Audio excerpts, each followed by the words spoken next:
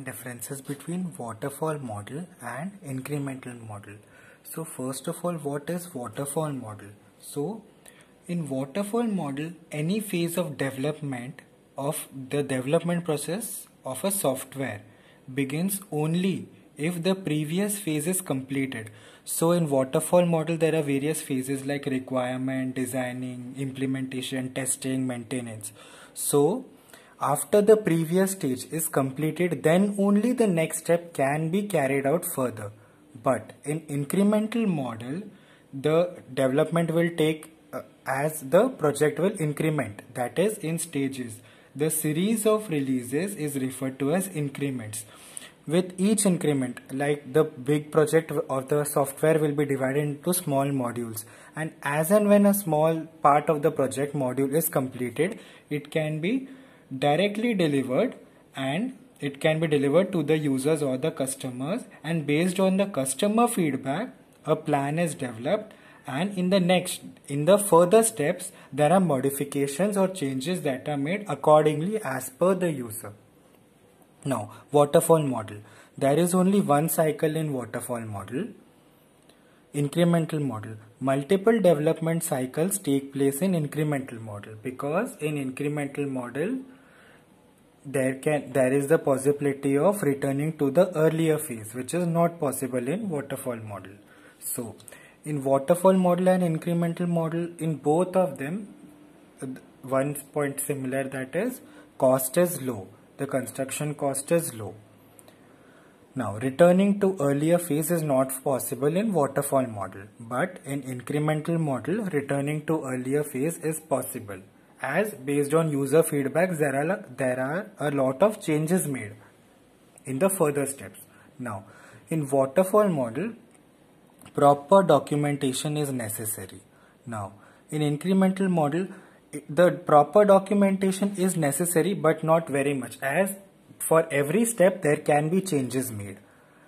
And in waterfall model, documentation is very much necessary and compulsory, because for every step, after the step is completed, then only the second step can be started. So that's why there should be a proper documentation, like how the first step should be completed properly, then only the second step can be started, because returning to the earlier phase is not possible in waterfall model.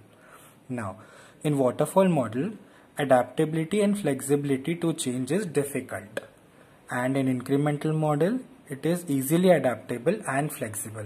Now, in waterfall model, the user involvement is only at the beginning. This is because once the user or the customer will give their ideas to the development team, only at that time the user involvement will be there. That is only at the beginning. Now, in incremental model, it is intermediate, because in incremental model, as and when the stages will be completed, like if a project is distributed into 5 stages, if the first stage is completed, it is shown to the customers, and then again their feedback is taken for further improvements in the second or third or the fourth stages.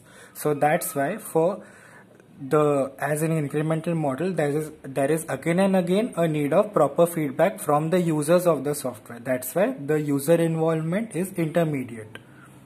Now, in waterfall model, there is high risk involvement, because you cannot return to the earlier phase. This is the reason there is high risk involvement, and it needs a proper plan. Now, incremental model, low risk, because changes can be made anytime.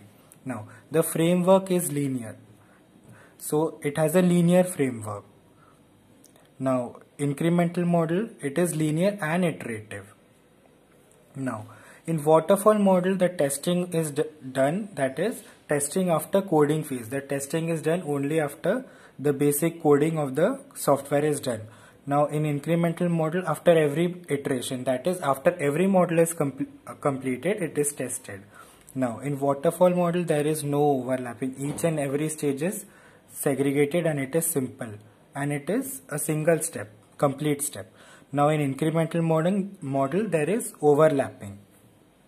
Now, waterfall model has long waiting time for running software, because only after it is fully completed it can be implemented, that is fully coded.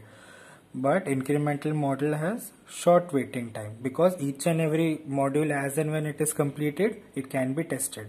Now, Phases are processed one at a time and each stage is clearly defined.